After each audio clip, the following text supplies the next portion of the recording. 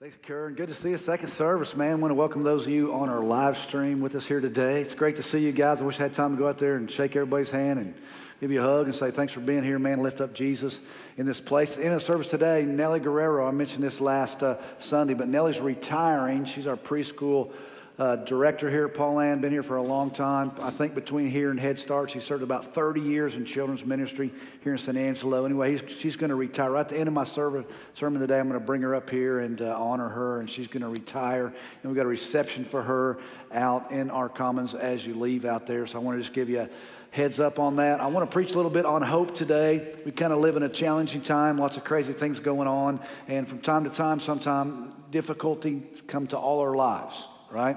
Problems arise, sometimes unexpected, come into our lives. And the question is, how do we respond to those things? I can often remember thinking when I was younger, can't wait till I get a little bit older and my life gets a little more simpler, right? And I don't have near as many difficulties. But what I found out is life's complicated all the time. And there's always something going on in your life that's difficult. I heard a guy in seminary one time, he was preaching on that passage of scripture where the disciples were in the boat with Jesus and Jesus was asleep. This huge storm comes up, and they all think they're about to die, and they're up there waking up Jesus. Wake up, Jesus, don't you care that we're about to perish? Anyway, he said this, man, in life you'll find out that you're either in a storm, going into a storm, or coming out of a storm. Life has a tendency to be one storm after another. So I want to just give you a little hope today and look how, as believers, should we respond when we go through a difficult time or a problem comes into our life that seems to be bigger than what we can handle.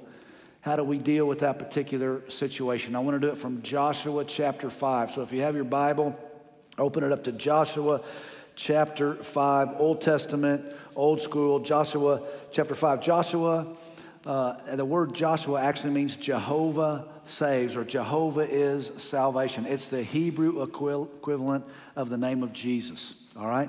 Jehovah saves. And Joshua took over from Moses. Moses was the leader of the nation of Israel. He had come out Joshua was a type of Christ, whereas Moses represented the law. The law was given to Moses, right? And he had brought the nation of Israel right to the edge of the promised land, but it was Joshua who was going to take them in, because the same thing goes for us. The law can get us to the edge of the promised land, but only Jesus can actually take us in. So by the time you get to Joshua chapter 5, they're in the promised land, and they're facing the city of Jericho. The scripture begins like this. This is chapter 5, verse 13. When Joshua was near Jericho, so Jericho is a city, great oasis, one of the oldest cities in the world. There's a big oasis right there. It's called City of the Palms.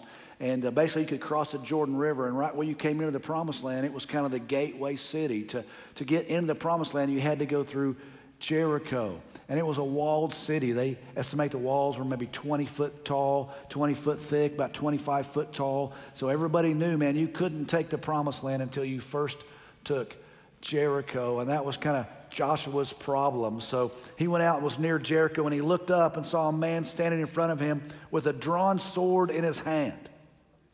And Joshua approached him and said, "Are you for us or for our enemies?" "Neither," he replied. "I have now come as commander of the Lord's army."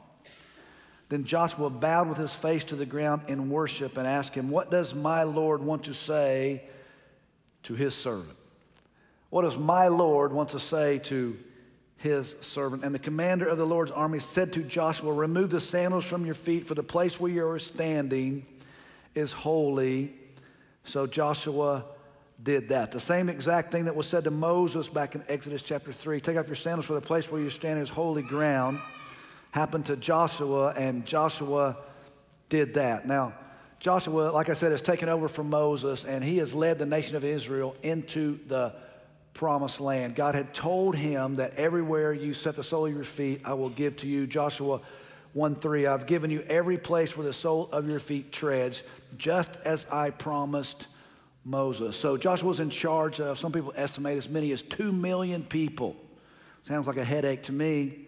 2 million people he's in charge of, it, men, women, and children. They've crossed the Jordan River into the promised land, but Joshua's got a problem, and the problem is Jericho.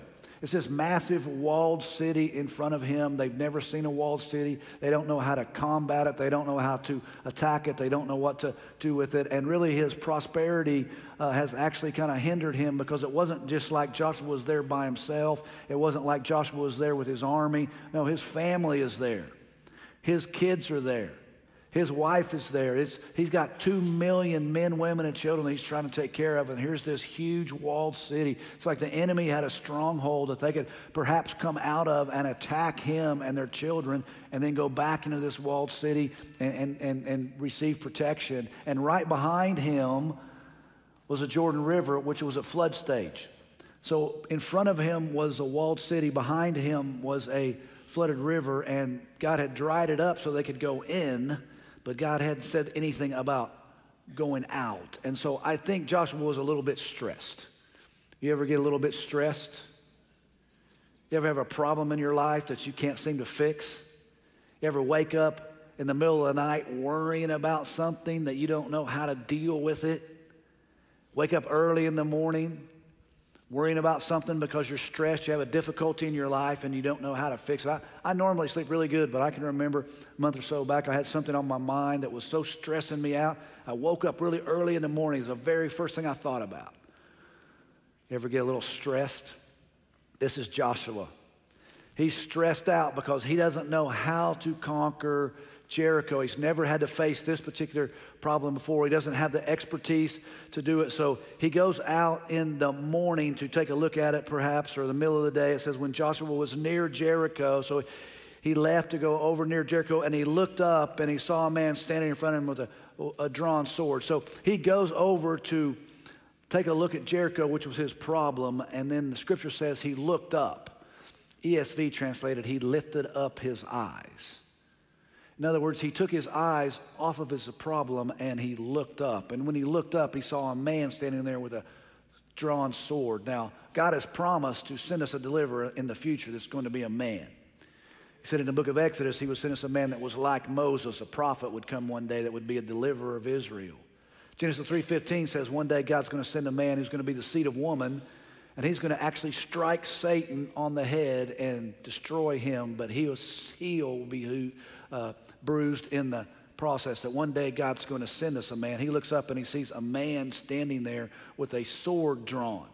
So Joshua approaches him, scripture says, perhaps with his hand on his sword as well. And he asks him in verse 13, chapter 5, are you for us or are you for our enemies? Literally he said, are you for us or are you against us?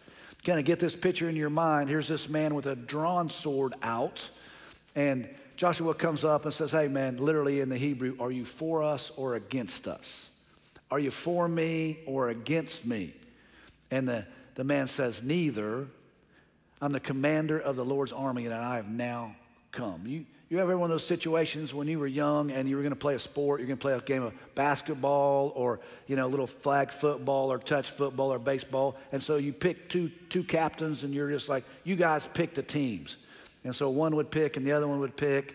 And I don't know if this ever happened to you, but I was always standing out there going, Lord, please, let me not be the last one picked, right? I don't have to be the first. Just let me get picked somewhere in the middle. And I just want to be on one side or the other, or sometimes one team would start getting stacked. Like you knew their talent and you're playing some basketball and that guy's good and that guy's good and that was a really bad pick. And I really want to be on this side because I think this is going to be the winning side. Whose side are you on? Is what Joshua wanted to know. Whose side are you on? And this guy just says neither.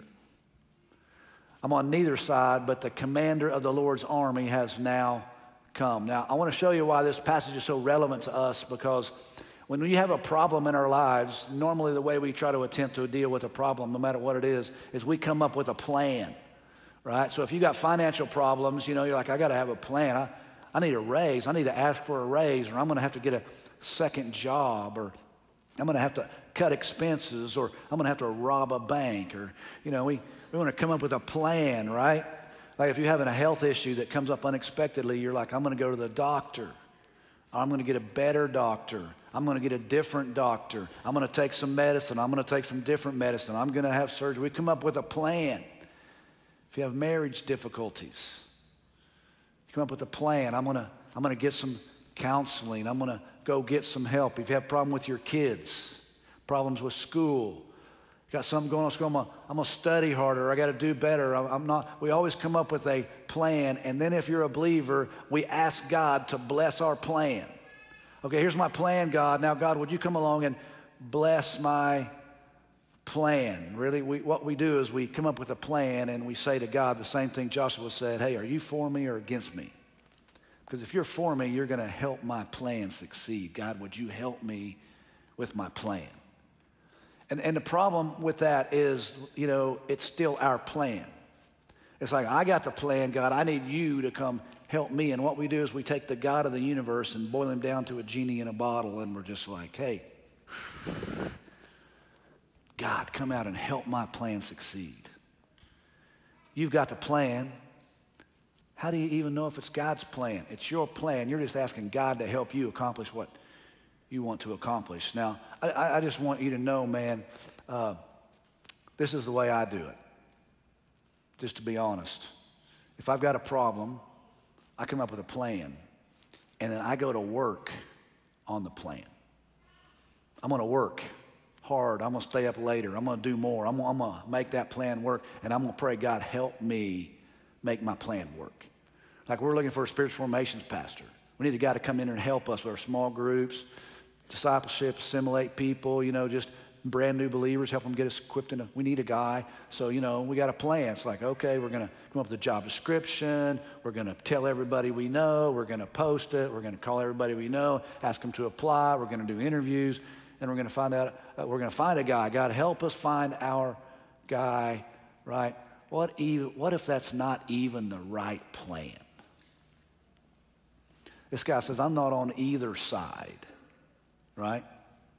I'm not on either side. I'm just a commander of the Lord's army. It's not like I'm on either side. The question is, are you on my side? In other words, what God says is, when it comes to God in this particular passage of Scripture, it's not the plan that matters, it's the person.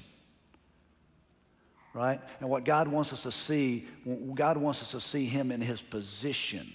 His position is better than any plan that we might come up with. God's trying to get us to see a person, because if you can see the right person, when this guy said, I'm the commander of the Lord's army, that was all that Joshua needed, the person, right?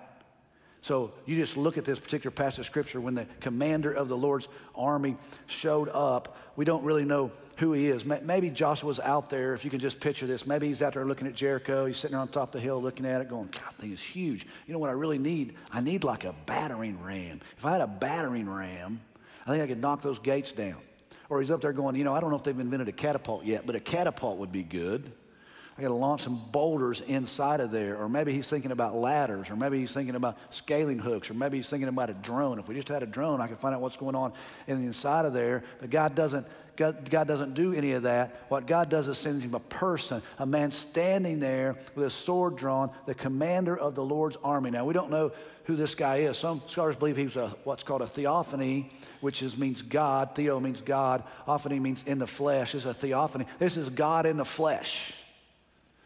Yahweh showed up in the flesh as a warrior with a sword in his hand, ready to do battle, the commander of the Lord's army.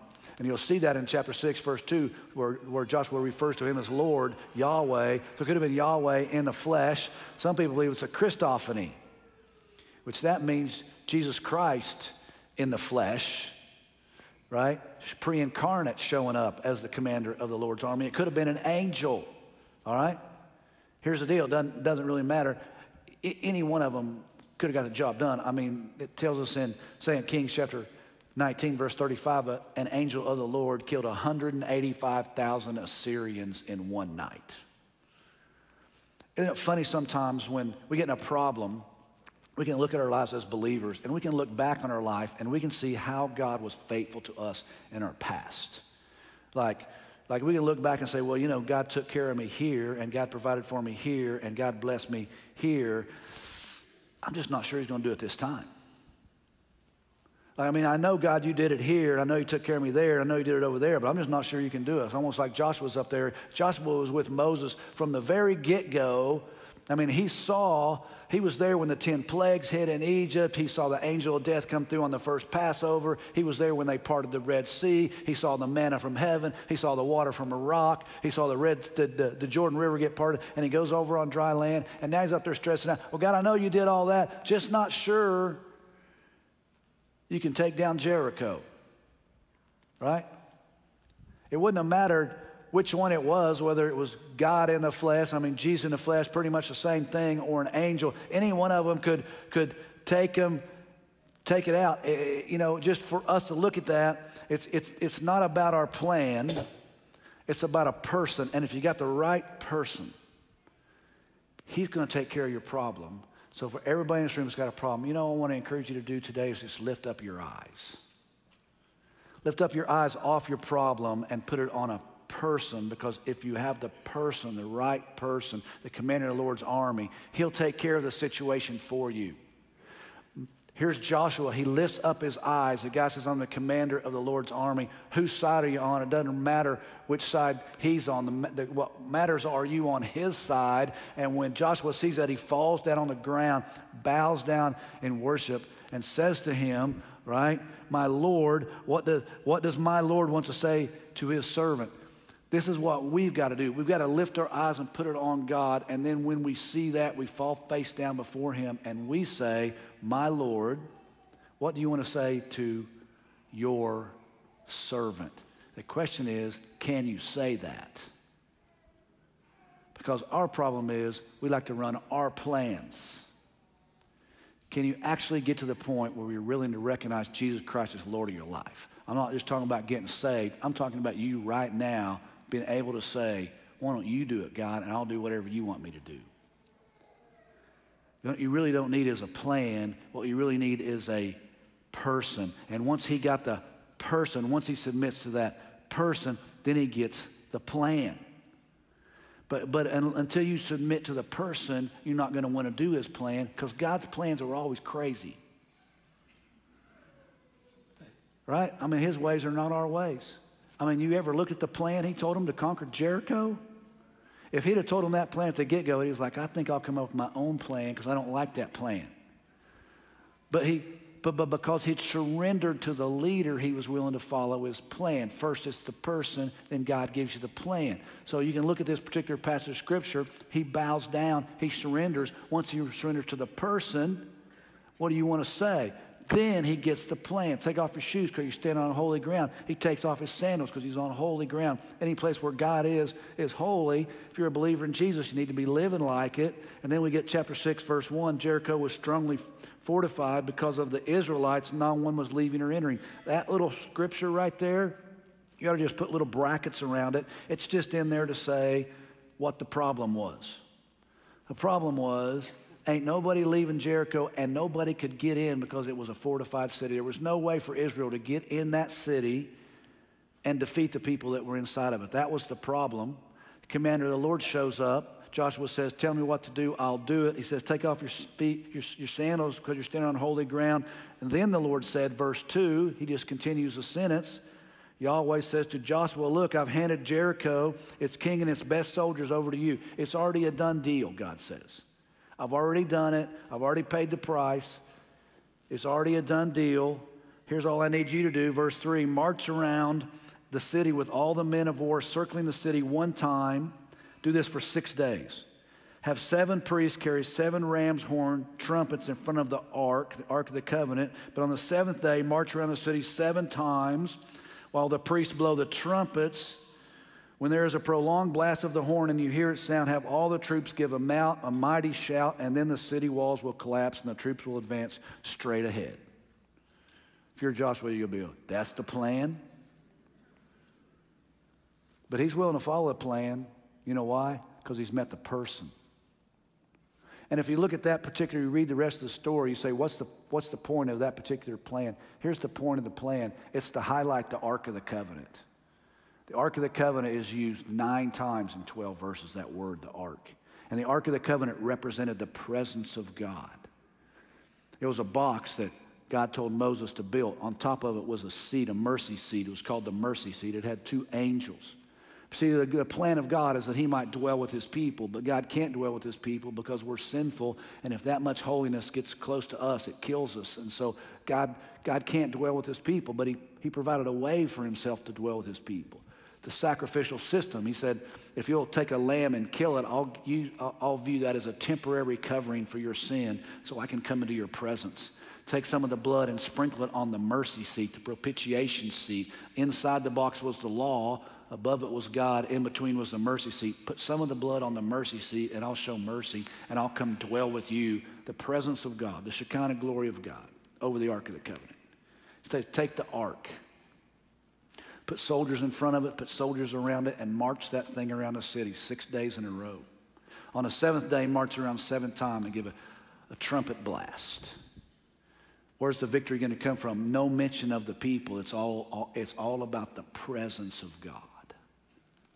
And here's the wheel, because once you know the person, then you get the presence. And once you have the presence gives you the power to overcome your enemies. Once you know the person, you get the presence. And once you have the presence, it gives you the power to overcome your enemies. You give your life to Jesus Christ, the presence of God and the Holy Spirit, the form of the Holy Spirit comes to dwell inside of you. The question is, are you able to lift up your eyes and bow down before the commander of the Lord's army and surrender your life to him? Because once you know the person, you get the presence. And once you have the presence, then you get the power to overcome your problems. Now, I'd like to encourage you today to trust in the person. Well, you might say, well, if I'm like Joshua and I see the commander of the Lord's army standing in front of him with a sword drawn, it'd be easy to bow down before him and surrender my life to him. We're not going to get that, but I would like to paint just a little bit of a picture of the commander of the army of the Lord today so that you might see him in a clearer light, right? So like we look at our lives, if we want to just boil it all down, everybody in this room has a problem. Everybody in this world has a problem, and the problem is we're all sinners. Every problem you have either hinges from the fact that you're a sinner and you did something stupid, which sin makes you stupid. You did something you shouldn't do, or somebody else did something stupid, and you're being affected by it. All the problems in the world come down to our sin nature. We want to do what we want to do, and people are in conflict over that, whether it's your marriage problems or financial problems, or we got war in Ukraine because somebody wants something and they think they ought to be able to have it and they're going to take it from somebody else. It's just sin. Sin's the problem, and we have no power to overcome it. We're actually in bondage to sin. You can't stop sinning. It's part of your sin nature, and the wages of your sin is death. It's the issue. It's bigger than what you can take. It's your Jericho. But because God loves us enough, he sent somebody to deal with that. He sent a man. And this man was born as a baby in a manger, but he grew up to be a man, and he showed up one day when he was 30 years old, and he made this proclamation, behold, the kingdom of heaven is near. Mark chapter 1, verse 15. Why was the kingdom of heaven near all at that once? Because the king had come. And because the king had come, the kingdom of God was near. And Jesus went out and was baptized. And when Jesus was baptized, he came up out of the water. A voice from heaven, God himself said, this is my beloved Son, with whom I'm well pleased. And when he said that, the Holy Spirit came down in the form of a dove and rested upon Jesus, the very presence of God, to empower him to his task. Immediately, it says in the book of Matthew, the Holy Spirit led him into the wilderness to be tempted by the devil. Very first thing Jesus did was he had to go to war, had to go to battle with the devil, because the devil controlled the world. And the very first temptation was, man, he fasted for 40 days and 40 nights in the wilderness out there by himself, and the devil says to him, man, you're the Son of God and you're hungry? What kind of God do you serve? You're the Son of God and you're hungry. Why don't you turn this stone into bread and eat that? Aren't you hungry? Why don't you, here's the temptation, use your own power for your own good? Why don't you come up with your own plan? Why are you following God's plan for? Why don't you come up with your own plan? Why don't you use your power to serve yourself? But Jesus responds with the word of God. The word of God says man does not live by bread alone, but every word that comes out of the mouth of God. Defeats him with Scripture. 3 times he's tempted. The last temptation, he takes him up on top of a hill and shows him all the devil shows him everything in the world, all the kingdoms of the world in a glance. And he says, I'll give all these to you if you'll just bow down and worship me. Oh, but Jesus didn't get to bow down and worship him. Why? Because Scripture says, and he quotes it, you shall have no other God before me. Right? You're not supposed to worship anybody but God alone. And in those 3 times that he used Scripture, he defeats Satan in the first battle. Now, the question is, what is Scripture referred to in the New Testament? Well, Ephesians chapter 6, verse 17 tells us, take the helmet of salvation and the sword of the Spirit, which is the Word of God.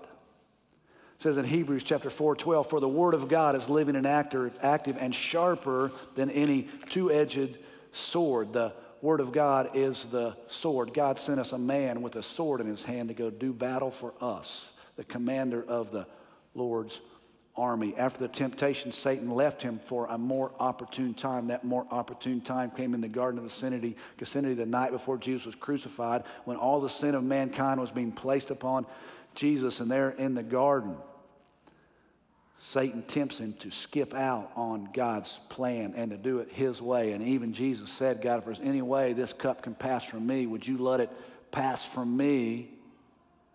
But then almost like Joshua, it's like he bows down and says, but what does my Lord want to say to me? And then Jesus says, but not my will be done, but yours. And Jesus goes to the cross, and the judgment of the sin of mankind falls upon Jesus. The sword, in a sense, falls upon him, not because he deserved it, but he did it for us. And on the cross, he dies. It's a crazy plan. And on the cross, he dies to pay the penalty for our sin, even though he didn't deserve it. And the devil thinks he's won, but 3 days later, God raises him to newness of life, resurrection from the dead. And the moment Jesus Christ was resurrected from the dead, in that moment, the great commander of the Lord's army defeated sin, death, hell, and the devil all at one time in one place and gave the victory to us, right? This is who we serve. This is the God we serve. He's a warrior king. He's a warrior God. He came and did battle for us to defeat sin, death, and hell. And one day, right now, he's at the right hand of God the Father in all his power. And one day, he's coming back. And when he comes back, they're going to present the title deed to the earth. It's going to be presented. Nobody is able to open it except the Lamb that was slain, Jesus. He's going to take that title deed, it says in the book of Revelations, and he begin to open the seals. 7 seals on it. He's going to open all 7 seals. And when he gets down to the 7th seal, all at once, we're going to have trumpets. You know how many trumpets we got? Oh, we're going to have 7 trumpets. And they're going to begin to blow one at a time. It's the wrath of God, the judgment of God upon this earth on which we live, upon the sin and all the evil on this earth. And it's going to be 1 trumpet, 2, 3, 4, 5. And when the 7th trumpet blows, all at once the walls of this world, of this Babylon and all its system and all its evil and all its hurt and all its pain and all its sin are going to come crashing down to the ground, be cast into the pit of fire, and God's going to do a new heaven and a new earth when none of that stuff existed. And if you're a follower of the King, you get to be a part of the kingdom. And if you're a believer in Jesus today, you're already in. The battle's already been fought. The battle's already been won. You're a part of the kingdom of God. And if you got difficulties in your life today, problems, which I know you do, I know you got hardships, heartaches, different things going on, and what God would say to you, man, lift up your eyes. Lift up your eyes off your problem. Put them on your coming, conquering King. And when you see him for what he's done for you, your response is to bow down before him and recognize it's not about your plan, it's about who he is as a person. And if you can just say to him, my Lord, what do you have to say to your servant? Because the battle has already been won for you. He's going to see you through it all the way to the end. In this world, we will have tribulation, but take heart. He has overcome the world. If you're trusting in Jesus today, man, you're on the winning side. The battle actually belongs to him. We do what he wants to do. He's going to give us a victory. Amen. Let's pray. Father, thank you for Jesus. Thank you for our warrior king who was willing to go all the way to the cross for us. When we wonder if God's for us, well, all we have to do is look at the cross. Help us to lift our eyes, even today, to believe and to see that you are working in ways that we cannot see, that perhaps some of the difficulties that come our way are there to help us lift our eyes to see our King. Because if we can see our King, man, that's the goal. And he'll work our problems out for his glory. for us one day. Father, we give you glory for that. We praise you in Jesus' name. Amen. Amen. Hey, I want to encourage you. I want to give you some hope. If that's you, you're going through a hard time, man. God sees you. God knows what you're going through. Lift your eyes, put them on him. He's going to see you through. I'm going to ask Nellie to come up here on stage with me. I think she's in the room here somewhere. Miss Nellie, come on up here, Nellie. I want to present Nellie with some things.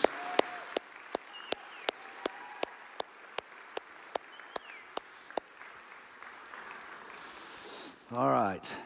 So I don't know if you know Nellie, or if you don't, you should. And if you've got kids, she's probably taking care of them, all right? She took care of mine and my grandkids. And this is Miss Nellie. And we got a couple of gifts we're going to give her just to acknowledge her service here at Paulann. And the first one is a picture of, it's kind of a picture of our staff and elders. We took this at our Christmas party this past year. So it's kind of just a picture of our whole staff and elders. And then I had all the staff sign it on the back. And they asked them to write one word which described Nellie for them. One word they thought would best describe Nellie. So I just want to read some of them to you. And some of them, typical, they're kind of wordy. They're pastors. They wrote more than one. But most of them were kind of followed orders. But sharing, nurturing, world shaper, servant, passionate, bold, wise, fierce, caring, intentional, dedicated. Somebody wrote you were hot. I hope that's Ray. That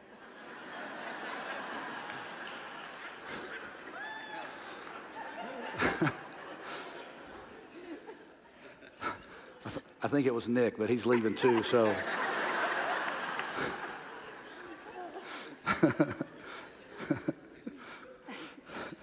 I kind of messed it up, guys. Here,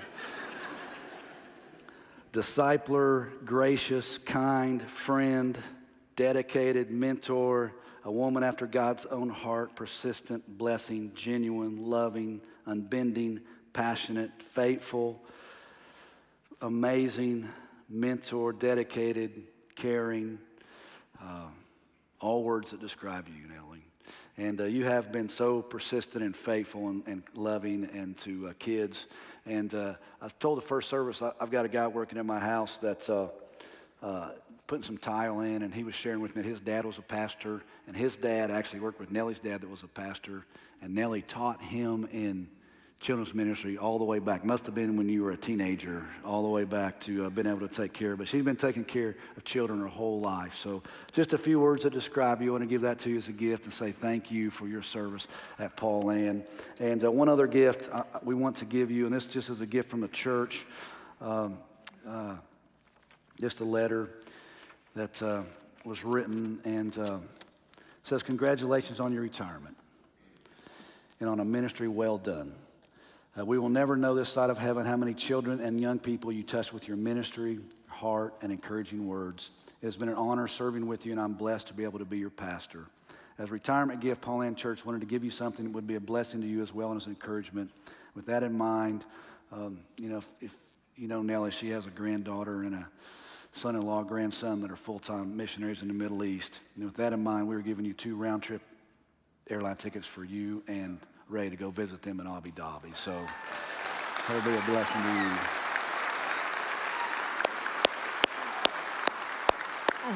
I just want to say thank you, and it's been an honor to serve right alongside, to love your children, to pour into some of our families, and I'm going to keep serving God and sharing the gospel wherever I can. One thing that they forgot to write on the plaque is stubborn. I think a lot of those words kind of were a polite way, but really thank you from the bottom of my heart. Yeah. Well, Nellie, we want to thank you.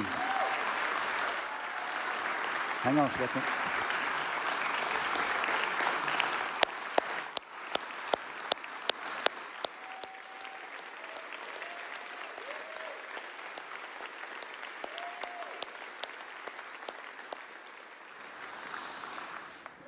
Well, Miss Nellie could make me cry. She's going to slip out. I've asked her to go ahead and right outside on the way out of here, we've got a place set up where if you want to go by and stop and talk to her, you can. We've got cards that are all on the tables out there. You'll see them if you go out there. If you want to just stop on your way out and write her a note and just tell her how much you appreciate her. She'll be around. You can catch her. But her and Ray, she's been a faithful servant to the Lord, man. It's been an honor to serve with her. So I'm going to say a word of blessing, and then you guys will be dismissed. Father, thank you for today.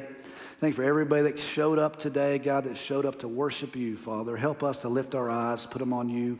Thank you for Nellie and her ministry.